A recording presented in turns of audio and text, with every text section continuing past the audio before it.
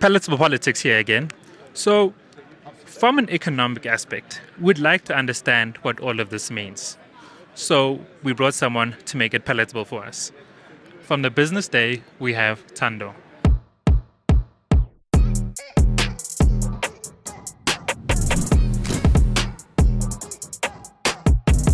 So, we're seeing a clear change in our politics. It's always been ANC who have been generally global south aligned. What does this mean now on a macro level? Well, we do expect that ANC will form into coalitions with another opposition party.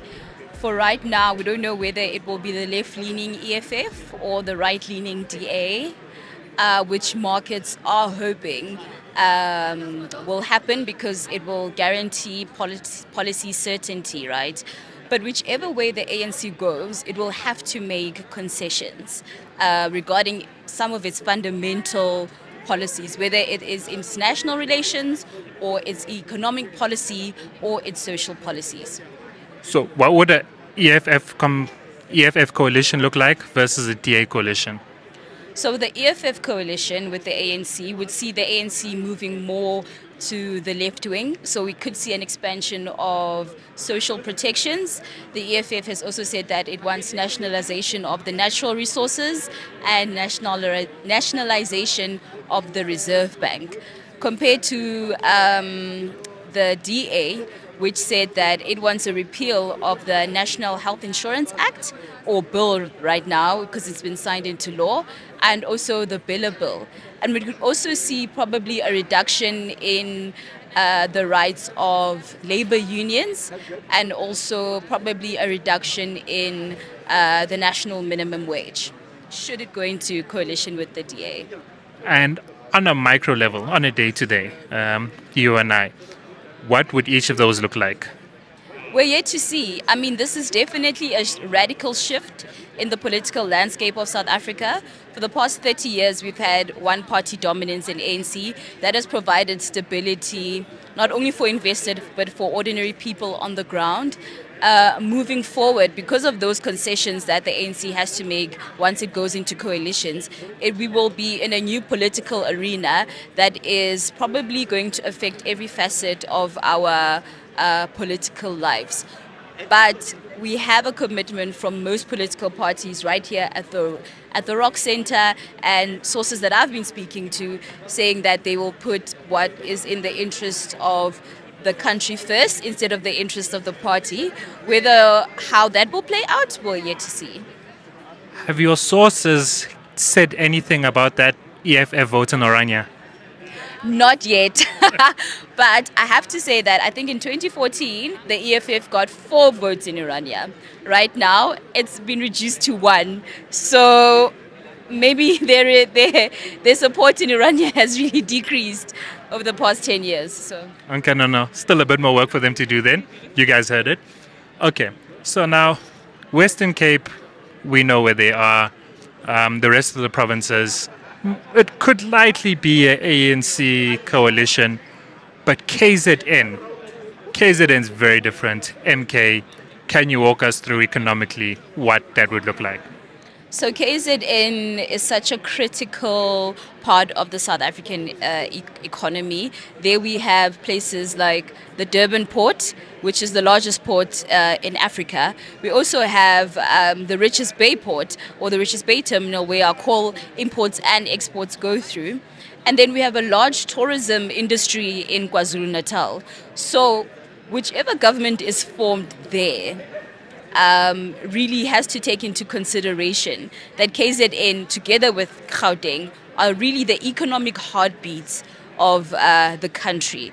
So right now it looks like MK is taking it, and MK has a particular view of how the country's economy should run, which is slightly different from how the national government, the ANC, says the economy should run. So, yeah. Who do you think they'll go in coalition with?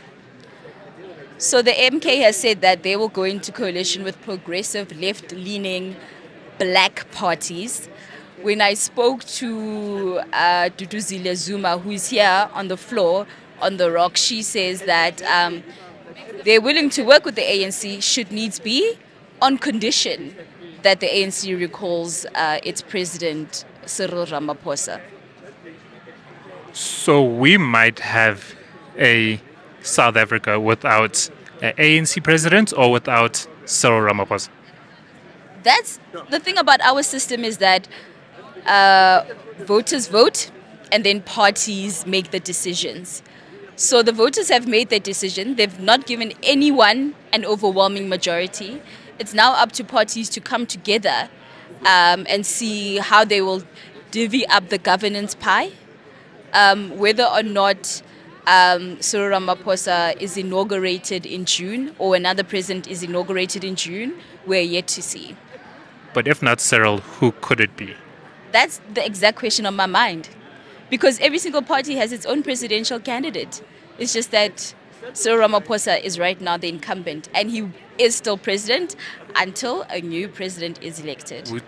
We're talking about political parties accepting or rejecting the results. What about the markets and the business? What are they saying about the results? So the markets were really jittery once ANC was projected at 42%, right? And right now the rand really did take a beating. But we must also remember that the rand is not only affected by what happens internally, but also externally. Yesterday, the rand was stable when the MPC announced that it's keeping rates stable. But when we look at what happened in the retail sector, the banks, and also the financials, those took a heavy knocking on what the projected 42% of the ANC. So I think financial markets want stability. Uncertainty is unfavorable, and we're yet to see when the markets open after results are announced on Monday how things would be moving. I have to ask, the rand, is there any possibility that someone invisible hand could be playing with the rand, making it, I don't know, manipulating it? Is there any possibility that that is what we're seeing now? Rand manipulation is such a serious accusation. I wouldn't know. Right now, at my disposal, my information does not point to anything of rand manipulation. But our currency, I think it's called one of the most emotional currencies in the emerging markets, because what happens overseas really affects our currency. Rand manipulation is something I'm not going to say right now. Thank you. Thank you for making time and making all of this palatable for us. Thank you, and thank you to the viewers. Guys, please don't forget to like, subscribe, share. Let us know what you'd like to hear, who you'd like to hear it from, and what we should ask. Tune in.